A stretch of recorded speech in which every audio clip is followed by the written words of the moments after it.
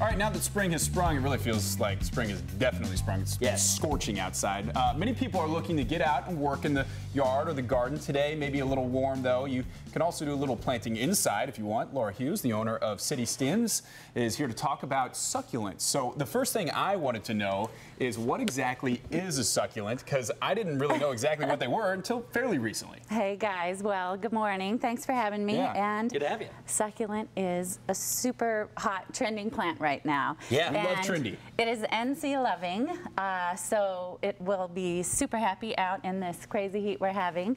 And today we're going to roll into making your own succulent bowls. Okay, yeah, and I just smelled them. They don't really have much of a smell. They I just do wanted not. to double check that because you can't do that at home.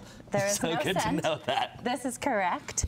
Yeah, so the first thing at City Stems, we're super keen on choosing an interesting bowl or pot or vessel. Okay. And so we have a bunch of different choices here. You're I like this rocking one. out with it's an antique I think I got the best one. I'm gonna go with this white one. I like this. It really pops, Little right? of the sea, okay, that might fit into your decor. Yeah, thank you. And Appreciate once it. you've chosen something that's personal to you, that's personal to your home, maybe it's something passed down through your family, maybe it's something from your exotic travels, but pick something interesting that suits your home decor. Yeah, that wood box, I wouldn't even think you can really use anything for succulents. Definitely. And nice. so oftentimes pots will have a drainage hole in the bottom, and if they don't, that's all right. You can still use it. Okay. And what we're going to do to be able to use a vessel without a drainage spot is to fill the bottom of our pots with some sort of river, rock, stone, anything. You can send the kids out into the backyard to fetch some stones for you. But the point of that, and these are down already in your bowls, but you can add some more. The point of that is when we overwater, if we overwater, there is a place for that water to go, because succulents do not like sitting in water. It will rot their roots and they will become unhappy very quickly. Okay. So after you have your rocks down, done. Are we putting dirt let's in? get busy. Say goodbye to your manicures, boys. And we are going Thanks to... for giving us the scoops. I did. I'm getting in here. Adorable little getting dirty. scoopers, too. Yeah, so feel free. Is get this messy. a special soil? Yes, great question. So you want something, this is a really light soil. It's going to hold the moisture long enough for your succulent to get a drink, but it isn't going to hold it long enough for the roots to start rotting. So, and you can pick it up, well, you can call me.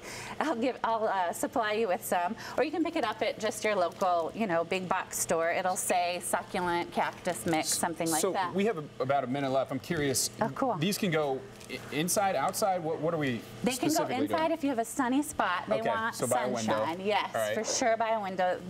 Particularly. When do I stop scooping? This looks good. Okay, that's nice. Okay. So I need to put some more in. Yes, and then pick your next Yes, plant. she laughs.